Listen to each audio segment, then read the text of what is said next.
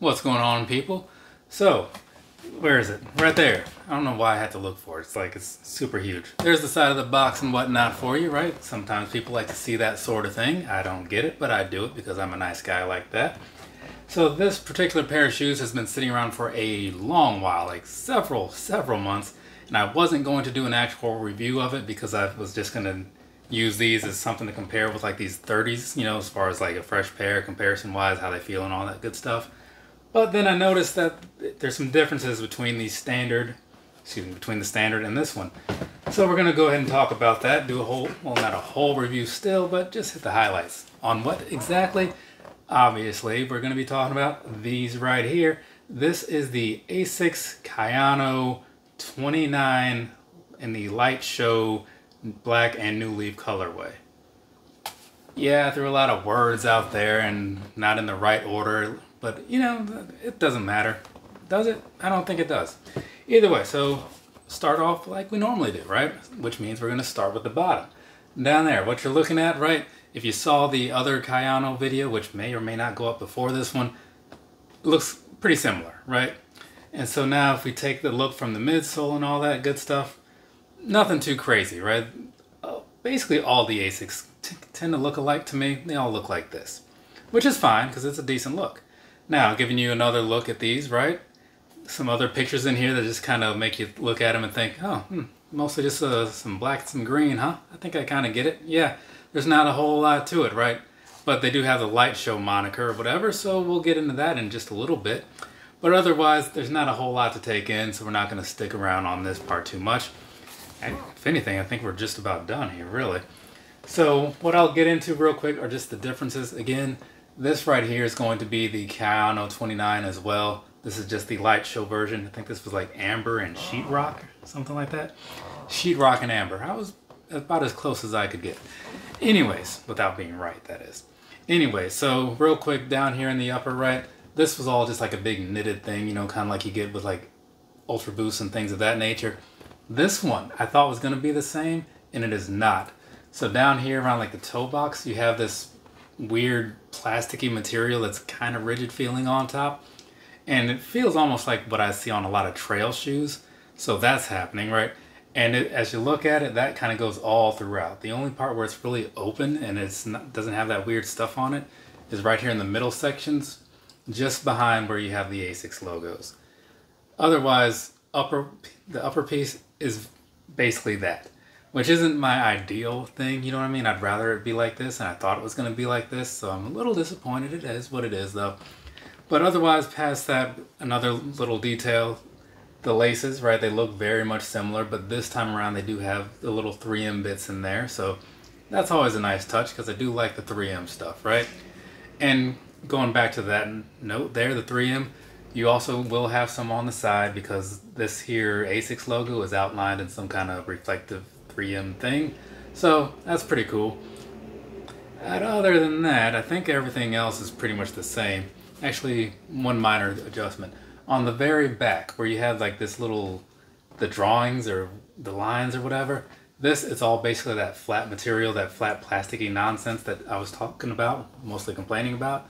Whereas on the standard 29, it's almost like a hard plastic overlay on here. So it actually feels like a heel cup of sorts. It just has a better look to it than your standard heel cup would. But otherwise, down there on the bottom, like I was saying, things are very much the same. So there's a quick little comparison for you. So moving on, I think we're just going to hit some personal thoughts and then go into the sizing. Personally, right, these right here were kind of a letdown. I'm not going to sugarcoat it, they just were. I thought that they were going to feel more like the standard Kayanos. They do not. They're not uncomfortable or anything. It's just that these were really nice, and I was expecting to get that feeling out of these. I thought they would just have some 3M on there, and that would be the only difference. Unfortunately, even when it comes to the 3M piece, that's a bit of a letdown too, because, I don't know, I guess I just expected it to be a little better, a little more to it, you know, but kind of looks like just something that they just kind of phoned in, if you will, you know. Now, I'm not going to complain about these too much, because they are still going to be like a decent shoe to have, you know. I can do like the colors for that reason, you know what I'm saying? But the overall experience that I was hoping to get like I got with these, just not quite there. So it does make me question if I would buy any of their other Lite Show shoes, because not like these are terrible. It's just that what I expected. I mean, I've gotten a better experience out of things where like the 3M wasn't even the selling point. And maybe it's just this particular model. I don't know. I haven't bought any of their other ones, and now it's like the question is like, should I buy any of their other ones? I honestly don't know.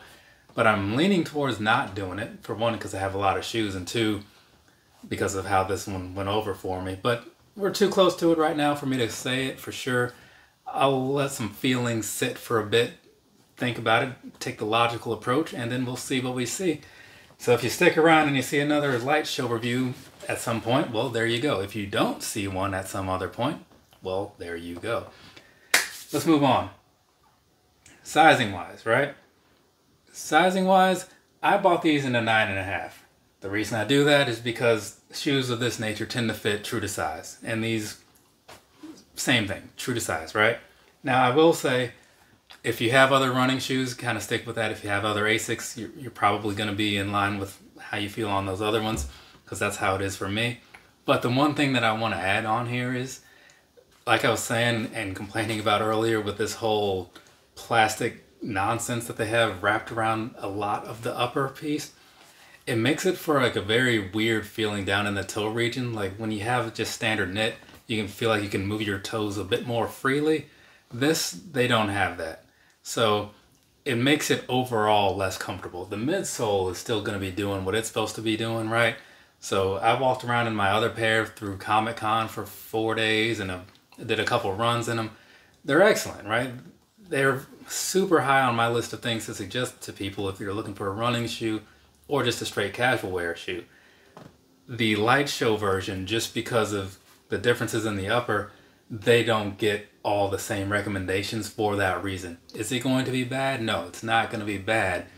But save some money, maybe like I think there's a $10 difference, and just go ahead and get you the standard version and then you'll be fine. Otherwise though, I mean, for the most part, it's still kind of a breathable upper and all that stuff. So if you are going to be wearing these around and it's kind of warm out, you'll still have some ventilation in there, which is always a good thing, right? And they do look kind of cool because I like the coloring and all that good stuff. It's just I'm coming at it from more of a functional sort of standpoint, and that's where they kind of just start to fall apart for me. But once again, I'm not going to sit here and say that they're awful shoes to wear, because they are not. They're still a step above a lot of things, but in their own little ecosystem of other Kayanos, yeah, just not quite where I want them to be. Whatever. That's enough out of me though. I gotta go ahead and talk about these next. This is the Kayano 30, so if you're interested in these, there'll be a video about it at some point. So from me to you, have a nice rest of your day or rest of your night, whatever it is, wherever you are. I'm gonna do what I just said I'm gonna do. So later, people.